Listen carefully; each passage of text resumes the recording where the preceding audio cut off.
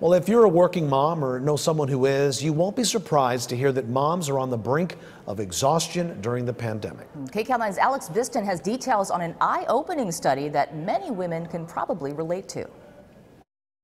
I feel like when I'm doing work, I'm neglecting the kids, and I feel like I'm taking care of the kids and helping them with their schoolwork, then I'm neglecting my job. It's a seemingly never-ending cycle that countless parents are facing. The challenge of juggling work, remote learning, and the pandemic. But a new study called Women in the Workplace is finding women are being uniquely impacted. Single mother of two, Carrie DeGuire, says the burden is overwhelming. I have had to go back in my duties at work. I had some leadership responsibilities that I had to give up for this, and honestly, some days it's, there's tears.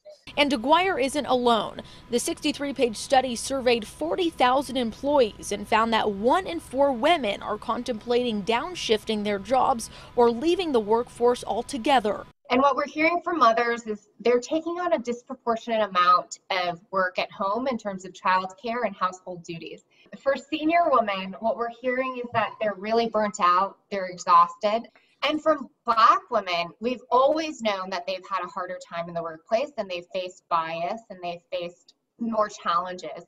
And now we're hearing that they're facing extra challenges because they're 2.5 times more likely to have experienced death of a loved one due to the COVID-19 crisis. Jess Huang is a co-author of the study that was conducted by McKinsey & Company and the Lean In Foundation, headed by Facebook COO Sheryl Sandberg. She says research finds mothers are more than 3 times as likely as fathers to be responsible for housework. 70% of fathers in heterosexual couples, dual career couples, think that they're doing equal amounts of work as their partners.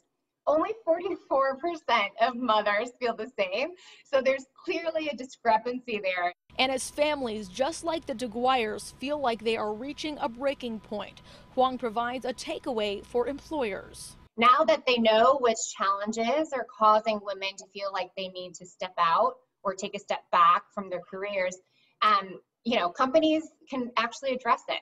This survey has been conducted over the past 6 years, and this is the first time researchers say that more women are leaving the workforce than men. I'm Alex Biston for KCAL 9 News.